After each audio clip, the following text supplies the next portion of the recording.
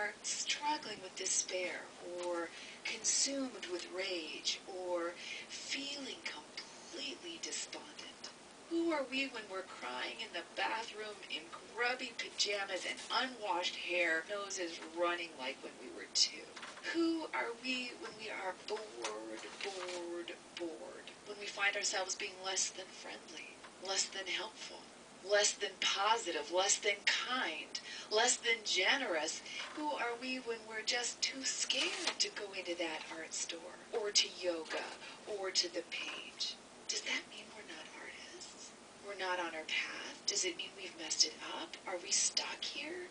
Is it going to be like this forever? Is this a sign that our dreams are not for us? And will all those people who are actually living the creative life, will they reject us? Will they see that clearly we are not one of them because we are stuck and sad and angry and frustrated and full of all this yuck? So this is another one of those good news, bad news situations. The good news is that wherever you are on that emotional spectrum, we human beings have that range for a reason. We're designed that way. It's like our full palette of color. It all belongs to us. And your creative life belongs to you wherever you are and whatever you are feeling. Period. Now, the other news, and now that I think about it, I'm not going to call it the bad news, because it really isn't bad. It's just news. All of this yuck, this anger, all that stuff, it is your creative life. This is what it looks like. That full range, that full spectrum of emotions. There will be down days. I can tell you I've had lots of them. And there will be triumphant days too. There will be times you are too scared, and there will be times you find your courage. Creative life is so deeply steeped in authenticity. And authenticity is about being all that you are. It's about everything you bring to the table, including your pain. Look out there into the world of art. Think of the songs that move you, the movies that touch your heart, the stories that have stuck with you forever, the photos, the paintings, the sculptures, the moments. Chances are that within them there is a whole range of tone.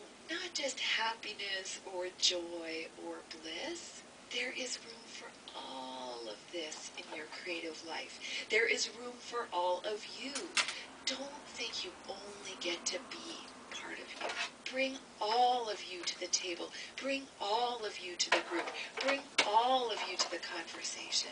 If you ever do any work with me, if you ever participate in anything to do with Jamie Ridler Studios, I want you to know that you don't have to be cheerful or a cheerleader. You just have to be true to who and where you are.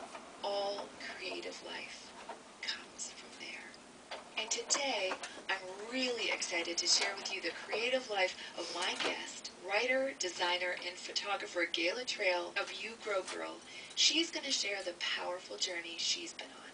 I'm sure she's going to inspire you. Enjoy this time with Gayla. Hey, Gayla. Welcome to Creative Living with Jamie. Hello. I am so excited to talk to you. Why don't we start off with you sharing a little bit about you and about what your creative life looks like. I love that laugh that comes with that question. I'm just really terrible at talking about myself in that way. And also defining what I do. I find that incredibly difficult. Yeah, I got to tell you, I'm sure there's people nodding right now, already relating to what you're saying. And it changes. It changes depending on my mood. So let's see what my mood is today. I write about gardening. I take pictures of gardens and plants. I take pictures of things that are not gardens or plants.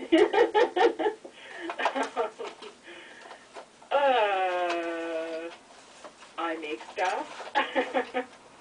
So you follow your inspirations, and it takes you lots of different creative places. Essentially, yes. I mean, I didn't start out to be a garden writer. I never imagined that for myself, but here I am, and it fits me. Oh, isn't that awesome? How did you end up there? Like, what was the road that took you there? I explain? It's pretty complicated, but just on a career level, I went to school to university for fine art. But I was interested in science. When I was a kid, I thought I was going to be a scientist. And I actually went through high school doing all of the science credits that you need to go to university for science. Right.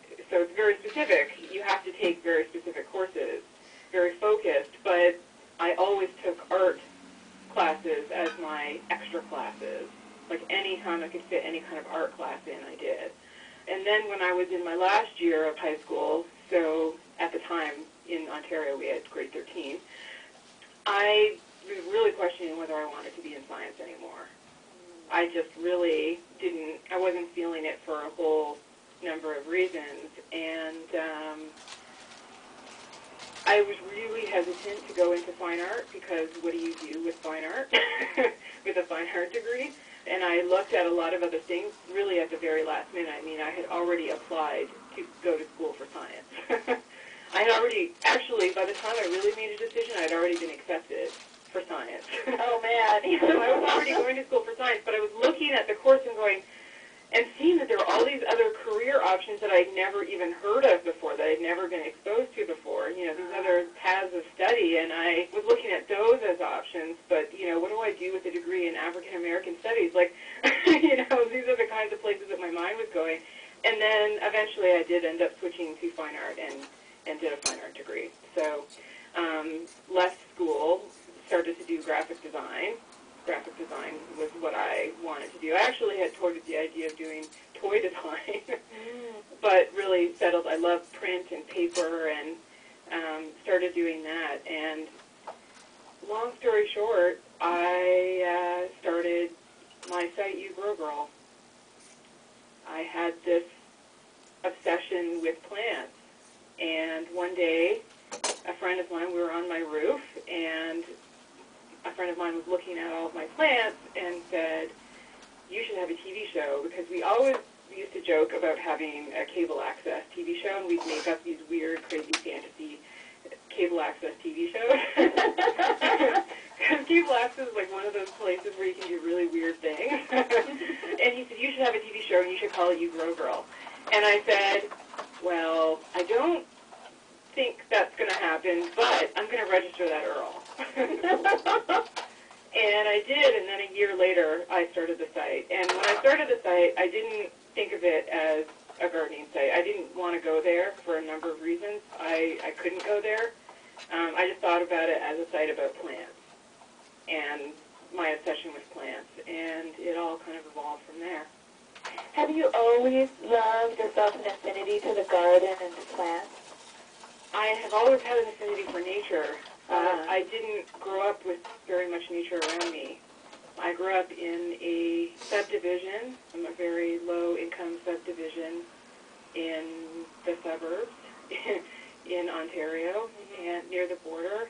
And the closest nature to me was really the fallow brown fields behind the Towers Food City Plaza. Right. Nobody had gardens in my neighborhood. It was just lawn. I recently gave a presentation about garden writing, and I said in my presentation that gardens were like mythical unicorns to me. Like it wasn't something that I had direct exposure to. It wasn't something that I saw as a possibility for myself. Right. And then as an adult living in the city, I did have a garden for a short time in a student's house that I lived in the backyard, but then I moved into an apartment building and didn't have what I thought was the appropriate space for gardening. And it really, I'm not sure, I guess where there's a will, there's a way. And I started doing it. I just started doing it, and over time I started finding other places to do it that were not typical places, were not the kind of places that I saw in magazines and in books, and I'm still doing that. That's awesome. I find, I know when I